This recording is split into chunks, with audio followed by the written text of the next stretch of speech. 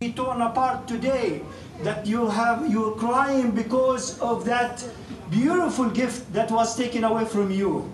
And in the month of Ramadan, there are many virtues, many reasons that Allah subhanahu wa ta'ala decreed about His ummah, about His creations to fast.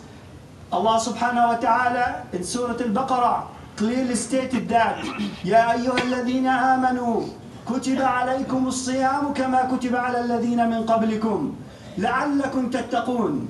O you who believe, fasting has been prescribed to you as it was prescribed upon the people and the nations before you, for one very simple reason that we have to pay attention to.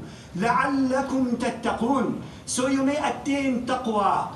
Taqwa could be translated, or its meaning could be understood as having the fear of Allah subhanahu wa ta'ala in your heart. The sincere fear of Allah subhanahu wa ta'ala. The fear that would cause you to seek constantly to get closer to Allah subhanahu wa ta'ala. Another translation as well, that is to be mindful of Allah subhanahu wa ta'ala. And being mindful of Allah subhanahu wa ta'ala also will lead you to Jannah. Also will lead you to Jannah.